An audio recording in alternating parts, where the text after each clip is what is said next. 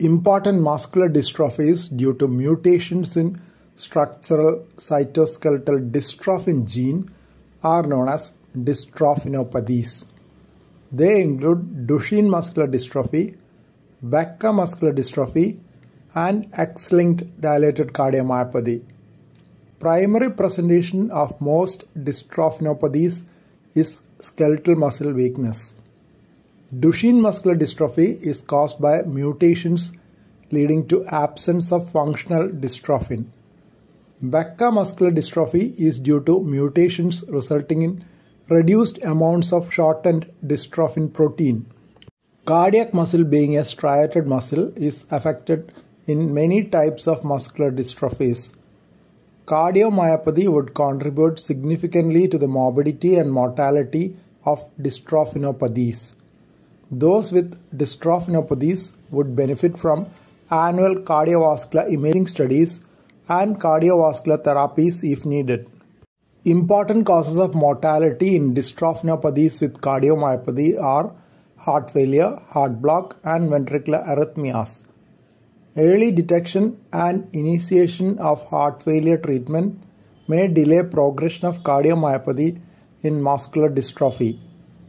Important ECG finding in cardiomyopathy due to muscular dystrophy is a dominant R wave in lead V1. Cardiac magnetic resonance imaging can show late gadolinium enhancement, typically in the epicardial lateral wall. The effect of early angiotensin converting enzyme inhibitor therapy in patients with normal left ventricular function on the progression of myocardial fibrosis in Duchenne and Becker muscular dystrophies have been studied in a randomized clinical trial.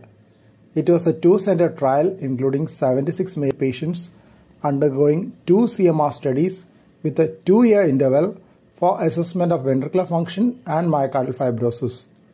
42 patients with myocardial fibrosis and normal left ventricular ejection fraction were randomized to receive or not receive ACE inhibitor therapy.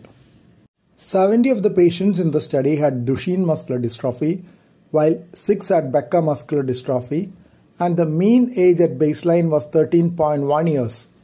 55 patients had myocardial fibrosis and 13 had left ventricular systolic dysfunction. Myocardial fibrosis at baseline was found to be an independent predictor of lower LVEF at follow-up. Patients with myocardial fibrosis on CMR had a higher probability of cardiovascular events. Those randomized to ACE inhibitor therapy showed a slower progression of myocardial fibrosis compared to the untreated group. ACE inhibitor therapy was an independent indicator of decreased progression of myocardial fibrosis on multivariate analysis. An earlier study had evaluated the effect of perindopril in 57 children with Duchenne muscular dystrophy and radionuclide LVEF more than 55%.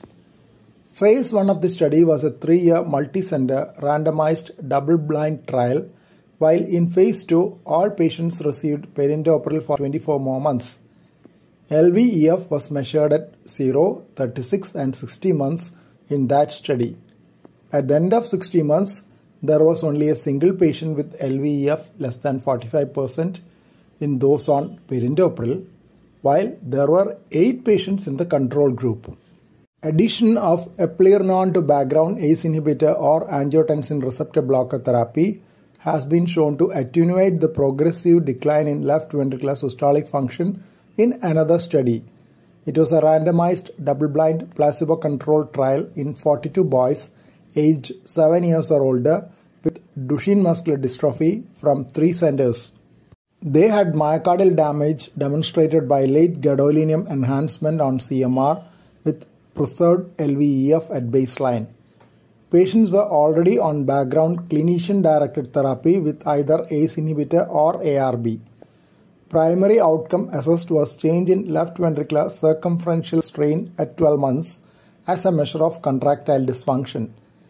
Decline in left ventricular circumferential strain at 12 months was less in those who received eplerenone compared to placebo. A retrospective analysis has shown that a combination of ACE inhibitor and beta blocker has a beneficial effect on long-term survival of Duchenne muscular dystrophy patients with heart failure.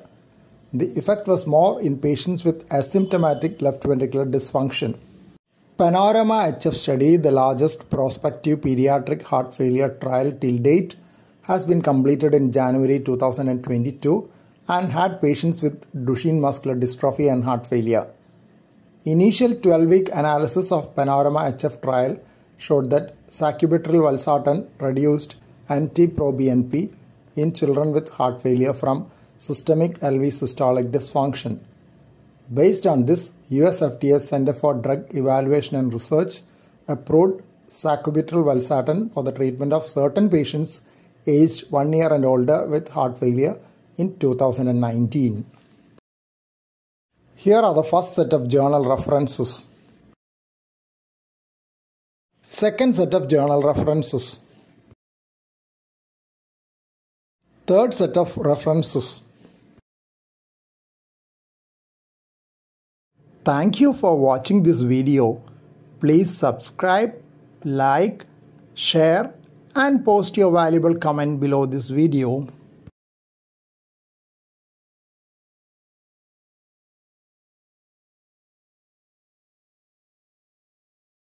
Kindly press the bell icon after that for getting all updates.